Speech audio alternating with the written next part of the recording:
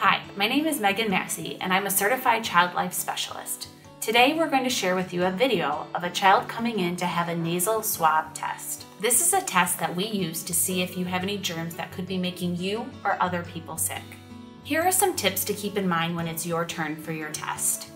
The most important things are to hold your body as still as possible. Sometimes this can help when you have a comfort item to hold or someone's hand to hold. Some kids find it helpful to take a deep breath right before their test. You can either keep your eyes closed or open to help remind your body to hold still. The swab is sort of like an extra long Q-tip. When it's time for your test, the nurse will place the swab into your nose and turn it in a circle. This will last for a few seconds.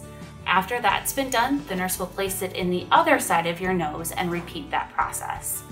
Some kids say it feels like a deep pressure in their nose, and it can make your eyes water or make you cough.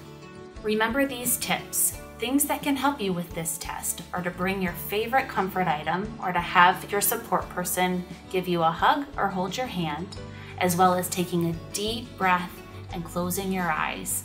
This is a quick test that will help us learn about and take care of your body.